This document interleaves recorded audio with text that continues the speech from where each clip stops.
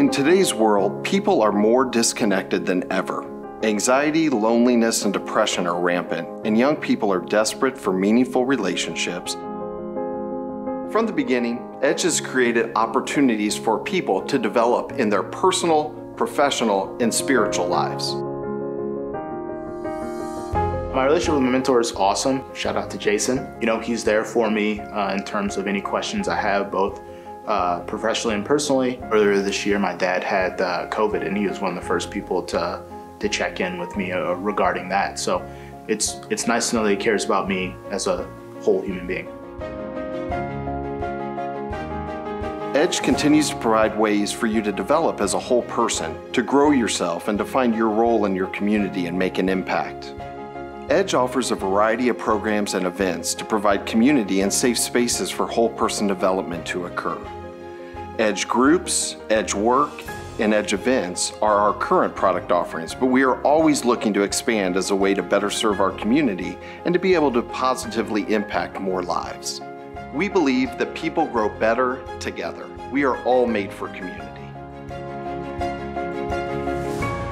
Once you have expressed interest in participating in an Edge group, we will pair you with 5 to 7 other young professionals and a carefully selected Edge-trained mentor. And together, you will navigate life, including personal growth, career development, and faith.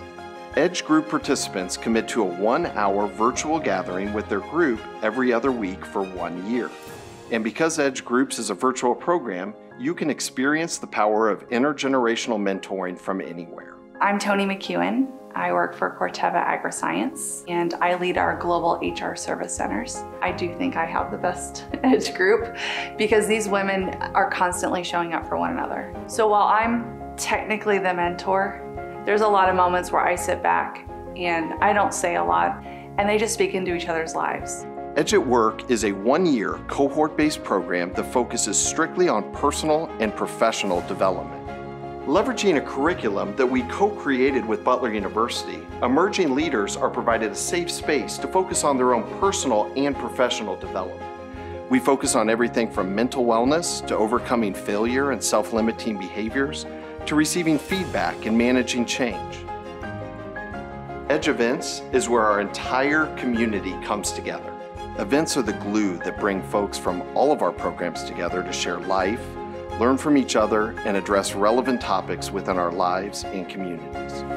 I struggled in my early 20s with figuring out you have to take ownership of your career and choices. And I think Edge really helped me gain clarity to make those choices. I wanted to get involved because I frankly wish I would have had something like this 20 years ago when I started my career. If you are a young person who is looking for deeper connection and community, Edge is for you. For those more seasoned, we are always in need of strong mentors. Your life experiences should be shared with others. If you are a business owner or executive and would like to provide a unique opportunity to your employees, Edge at Work would aid in their own personal and professional development journeys. Learn more about how we can partner with you at edgementoring.org. 2020 has been quite a year. Many of us are grieving loss of life, sickness of friends and family, job loss or job uncertainty, and the list seemingly goes on and on. This grief can be overwhelming. One of the most powerful tools we have in overcoming grief is gratitude. Showing thanks and appreciation for all we have to those around us in our personal and professional lives will help us cope with and grow through our grief. Our first keynote speaks, writes, and has a business focused on gratitude through gifting. He has been featured in Fox News, Forbes, Fast Company, and the New York Times. He's the best-selling author of Giftology and the foremost speaker on radical generosity. He partners with some of the most iconic brands in the world. It is my pleasure to introduce John Ruhlin. Hey Todd, thanks for that very, very kind introduction. Super excited and grateful and really honored to be kicking off EdgeX 2020. And I'm sure there's some of you guys, whether the mentors or the mentees or people that are like, man, really? A gifting guy is gonna be speaking and kicking off this event? Did Todd hit his head? Like, why? It reminds me of speaking 4 years ago. I had this opportunity to speak to a group of CFOs. It's about 120 mid-market companies between 10 million and $1 billion in revenue. And this guy gave me this 10-minute long introduction.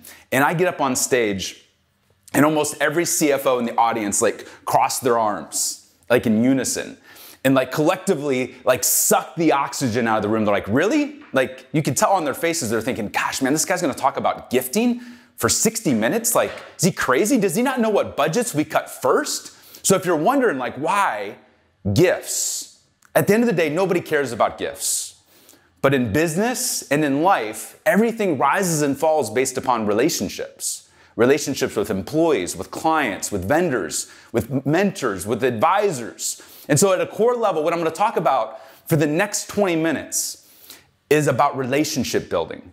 Because whether it's good times or whether we're in the valleys, like we have to show up for people powerfully. And people notice when you show up powerfully for people versus pulling back. Because our tendency, whether you're a believer or not, as human beings, the way God's wired us, we don't like to be uncomfortable. And it's weird to be generous when everybody else is pulling things off the table and playing safe.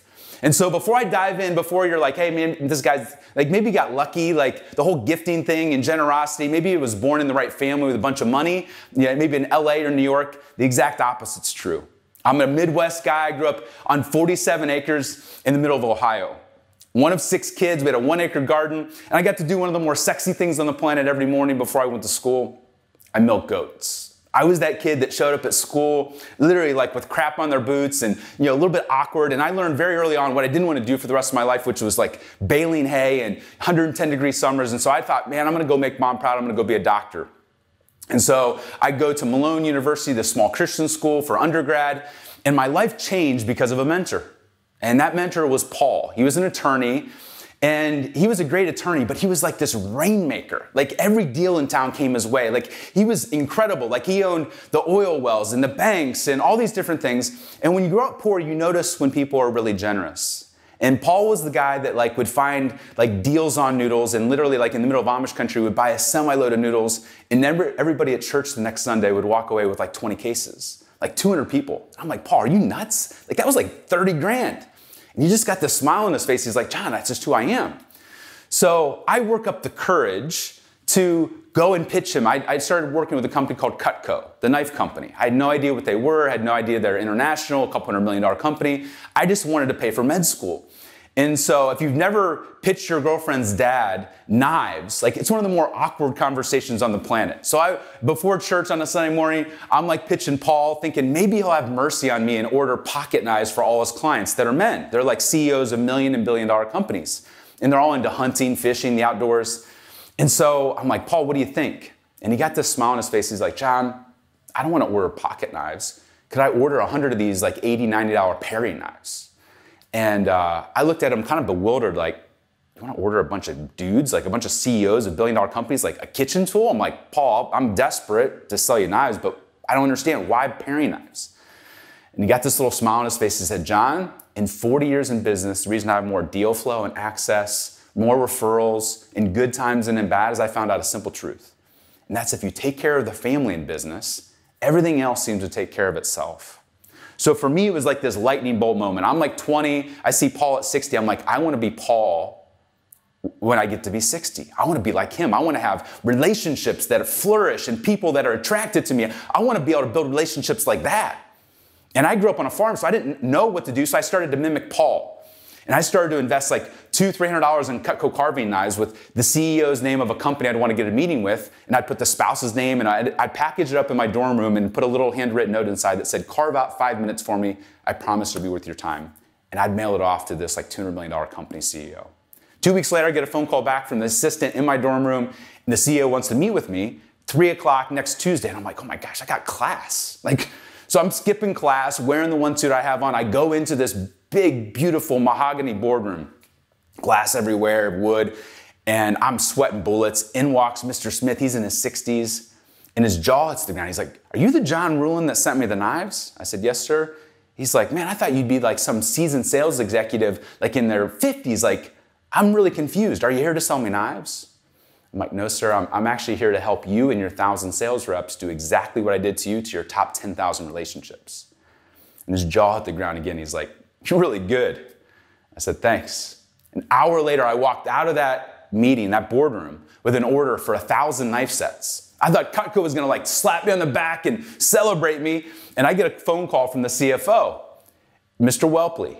And I'm like, hey, Mr. Welpley. And he's like, yeah, John, we got your order. We're just curious, like, whose credit card did you steal?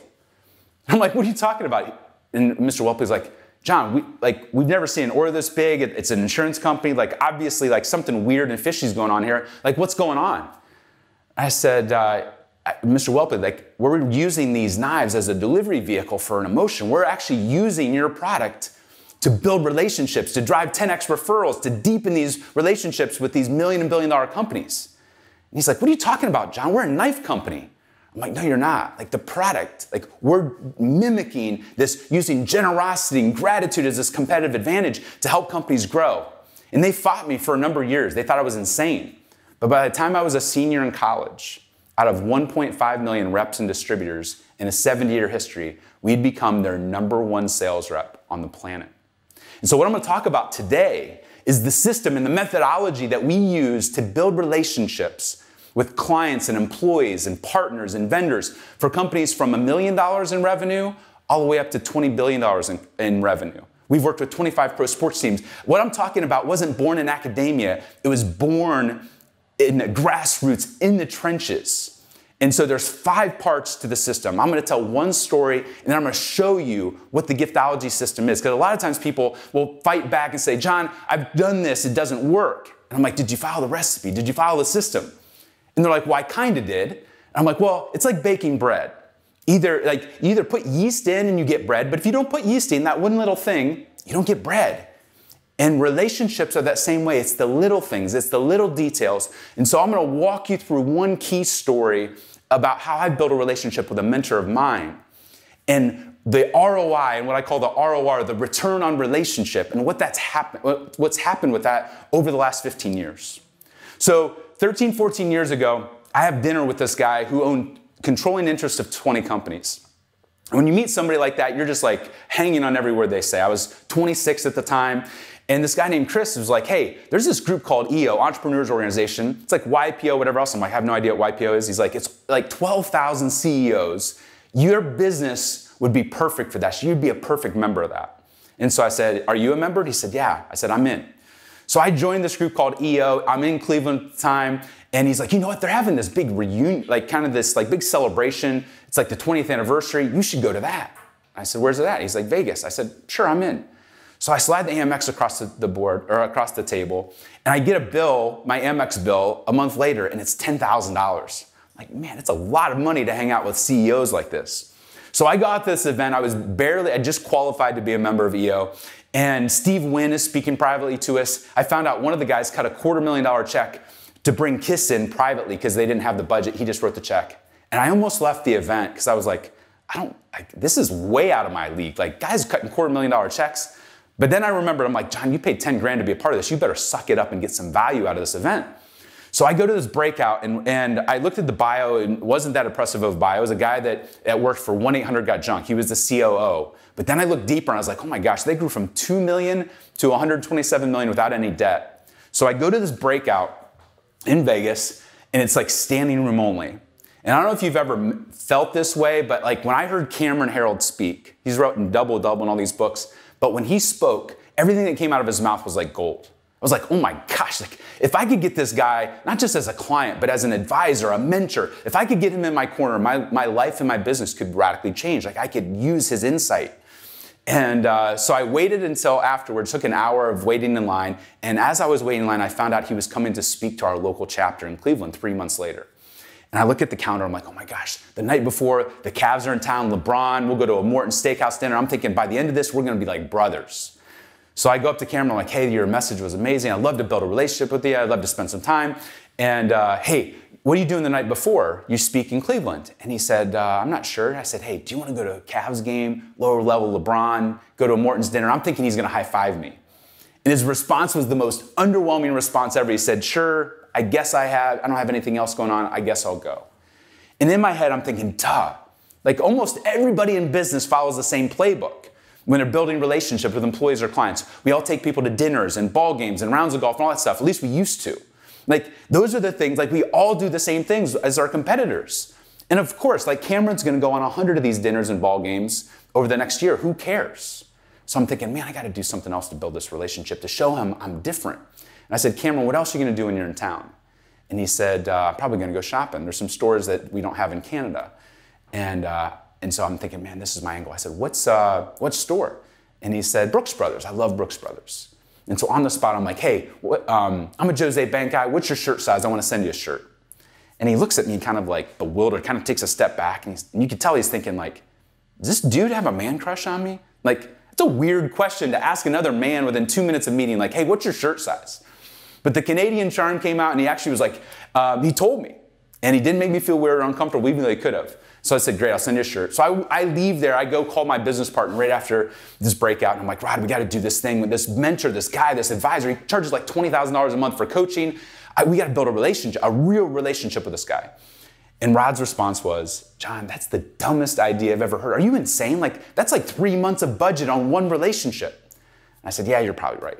So I leave there, I go to these breakouts, whatever else. It's an amazing event. 3 months go by. The morning of, Cameron starts texting me when he's supposed to be flying in. He said, John, my flight's delayed. I'm gonna miss my connecting flight. Do you just wanna cancel? I'm like, man, he's trying to weasel out of this dinner and a ball game. He could give 2 rips. I said, no, Cameron, whenever you get in, we'll just go for a drink. And he said, okay, fine. So I call Rod, my business partner, back. I'm like, Rod, we gotta do this thing to build this relationship. And he said, John, do you believe in it enough that if it doesn't work, it comes out of your personal draw 100%? I'm like, oh my gosh, that's a lot of money. I said, yeah, Rod, I believe in it enough. He's like, okay, I think it's a stupid idea, but go for it. So before he can change his mind, I put the phone down, jump in the Suburban, go an hour up to Cleveland, go into the Brooks Brothers, put down the Amex. I said, I want one of everything in your new fall collection, all your jackets, suits, belts, pants, everything. They think I'm joking. And with a deadpan face, pouring with sweat, I'm like, I wish I was. I want it all. They're like, okay. They ring everything up. They go to swipe the Amex. It's over $7,000 in clothes. I'm like, oh my gosh, this better work. Load up the car, go to the Ritz, ask for the GM. I said, one of the top business coaches in the world is coming to town. Do you want to do something amazing? It's the Ritz. What do they say? Sure. So we merchandise his hotel room to look like a Brooks Brothers store. Jackets here, suits, belts, pants. And I'm downstairs, and I'm not a big drinker, but I'm so nervous, and I'm drinking like a triple on the rocks. And I'm so nervous. My business partner's in my ear chiming. He's whispering. He's like, he's going to think you're a stalker. This is the worst idea ever. This is going to blow up in our face.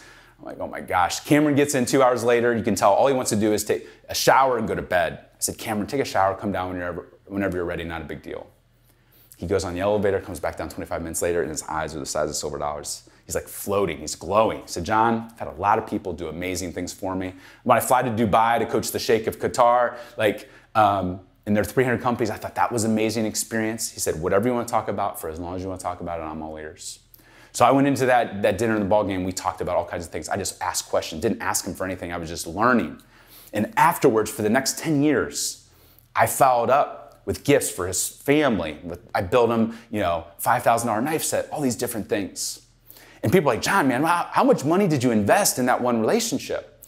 And I'm like, probably over a decade, probably $20,000. And oftentimes when we speak at like Google and these places, like, John, like we could never spend 20 grand on one person. I'm like, really? Like you guys got slides in your lobby, like 20 grand, you're missing the point. Because what ended up happening was Cameron came back to me and said, John, the way you made me feel was the gift. I can't have you buy the gift, the clothes as well. So one of 2 things are gonna happen. I picked out some clothes, and either you're gonna tell me how much they cost and I'm gonna write you a check for that, or I'm gonna guess and I'm gonna round up by 50%. Because I can't let you buy that as well. So that entire experience, the actual Brooks Brothers experience, cost me $0. And I did the math the other day on the other investments of what we poured into him. And oftentimes with like Facebook ads and typical TV ads on these other things, like we're excited if we get a 3x ROI. And what I've realized is that over the last 15 years, our ROR on that is 50x. Literally, a $20,000 investment has produced 7 figures. 7 figures. Show me an ROI and an ROR where you get a 50x a return on investment. And so what I'm going to talk about is there's 5 reasons, there's 5 parts to the Giftology system of why this landed so well. How I could take somebody that I couldn't even, if I wanted to hire Cameron as a sales rep, I could pay him $2 million and he still wouldn't sell for me. But because I loved on him, because I inspired him, he goes out and sells on my behalf. 7 years ago, I was begging to speak for free. We've now been able to book keynotes. Not because I'm the best speaker in the world. I'm not. Like, I'm a farm kid who's milking goats, growing up. But we booked in Australia back in February, back when things were semi-normal for Volkswagen for $85,000. Not because I'm the best speaker, but because I have these relationships, these mentors, these advisors, these people that are willing to advocate on my behalf. And there's 5 parts of the Giftology system, and I'm gonna walk you through really quickly of why things work. And the first thing is personalization. Personalization. It would have been very easy for me to just say, hey, I'm just going to do something generic. Hey, Cameron, here's my Jose Banks shirt with my logo on it. I made the gift about him. And oftentimes in business, whether it's one relationship or employees or clients, we're like, hey, I don't have time for that. Here's an Amazon gift card. Hey, I don't have time for that. Here's a koozie or a water bottle or a set of Bose headphones with Allstate, our company logo on it. At a core level, whether you're a billionaire, whether you're the janitor, we all want to be treated as individuals. And so when somebody hires our gifting agency to do all of their gifts for them, the one thing that we will never compromise on is we will always personalize it with that person's name. We might not be able to spend $7,000 or $20,000. It might only be $100 or $500 or whatever the thing is. But the key thing is to personalize it to that individual. The personalization makes all the difference in the world. And yet in business, we think we can get away with things we'd never do personally. Like we'd never show up at a wedding and the Tiffany's vase, compliments of Giftology or compliments of John Ruhlin. That'd be the cheesiest thing in the world. But we do that in business and we think we're building relationships. Like God's wired us to want to be treated with our name and all about us. Like that's in our DNA. That's the core of it. So personalization has to be central to relationship building. The second thing is the inner circle. If you noticed, after we did this crazy gift for Cameron, we followed up for a decade, every quarter, with things that weren't targeted to him. They were targeted at his family. Paul, my original mentor, got this in spades. It wasn't a tactic. It was just how he showed up for people. He would pour into people and treat the receptionist or the spouse at the same level he treated the CEO. And so there's 4 buckets. If you want to have your $100 investment have $10,000 of impact, you'll focus on this group of people. The spouse, the assistant or team, the kids, and the pets. When somebody hires our agency to do gifting, we direct 80% of their budget not at the person who likes wine or golf or hunting or whatever else. We take care of their family. Because oftentimes the family and the assistant get the worst side of business. And so if you can honor those people that are around the executive or around the employee and go all in on those people, your ripple effect, that person will go sell on your behalf. That person, that spouse, that wife, that husband, that assistant will go out of their way to advocate. And so Cameron couldn't get away from me. Even though he'd get distracted, like his kids and his spouse or whatever else would talk about John Ruhlin all the time, even though they'd never met me. The third thing is timing. The third part of the recipe is timing. So often, we do things and we think we're in the relationship building business. We say we're selling toilet paper, we're selling events, we're selling widgets. Everybody, no matter who you talk to, doesn't matter what they do, they're like, oh yeah, we're all about relationships. We're all about relationships, John. We're all about adding value. Like nobody says we're transactional. And I'm like, and so they'll come to me and say, John, we want to do a referral gift, or we want to do this gift after $1 million deal. And I'm like, are you in the transaction business or the relationship? They're all about relationships. I'm like, when you give a gift and it's tied to a deal or a gift after a referral, what did you just turn that relationship into? You turned it into a transactional relationship. Here's your $1 million referral. Here's your $500 Starbucks gift card. God's wired us to want to build relationships, deep relationships. We want to connect as human beings. And yet in business, we all follow the same playbook. We give gifts at Christmas out of obligation, out of expectation. We give gifts after somebody's worked with us for 20 years. And so the timing of the gift is just as important as what you're sending. Because the timing will show, hey, I was doing this because of the relationship. I was doing this as a just because versus you gave me money, here's your gift. You gave me a referral, here's your gift. You've worked with me for 20 years and put 40,000 hours into the company. Here, go pick out your gift out of this cheesy catalog. We don't realize what we're communicating to our relationships when we do these sorts of things. Most people in business, in all areas, in all industries, think they're a 7 out of 10 when it comes to gratitude and generosity and appreciation. And really, they're a -3. Because most people are not going to say, hey, your gift showed up on December 15th, and I already had 67 other boxes to open, and I regifted that to the secretary, or I regifted that to somebody else, or I threw it away because I'm actually on a keto diet, and you sent me chocolate. So you actually spent money. You invested money to have a negative thought and a negative impression with me. Your polo shirt or your jacket that you gave me that you were so proud of, that was a Lululemon jacket, but there was a logo the size of a softball on it, I actually regifted that to Goodwill. The timing, even a sucky gift that shows up in the middle of October as a just because, can actually land decently well if you land the timing right. And so we call it planned randomness. We lay out for clients, hey, here's the 4 times a year we're going to send out gifts to your employees. Here's the 2 times a year we're going to send things out to your vendors, which, by the way, like, most people treat their vendors like garbage. And as believers, as Christians, we should be treating all people at a level that's way beyond what the norm is. And so for us, we take care of our suppliers and vendors with planned randomness gifts. Even though we're spending millions of dollars with them, we realize, and I learned this from a mentor who worked for O.C. Tanner, an $800 million company. And I found out that when Rolex comes to town, they take Rolex out even though they buy like $20 million worth of Rolexes. I'm like, why would you do that? And they're like, we feel honored to carry Rolex, and we would not have a business without vendors like Rolex. So we treat them like the customer. And they pick up the tab every time they come into town. And so the timing of the gift, laying out and saying, hey, we're going to love on these people, not out of transaction, not out of expectation, not out of obligation, but as a just because. The timing makes the difference in everything. The 4th part of the system is, what's the most I can do? What's the most I can do? Early on in my business, I didn't have, a ton of money and budget and whatever else. And so I realized that Paul, instead of saying, what's the least I can get away with, which is what most businesses do, he would he'd go to a pizza shop after a basketball game and find out that there's a bunch of people that he loved there and some other people he didn't know. And he'd say, what's the most I can do? He'd just pick up the tab. And so it's so easy when you're in business to say, that's enough, or we can get away with that, or we can cut the budget there, or whatever else.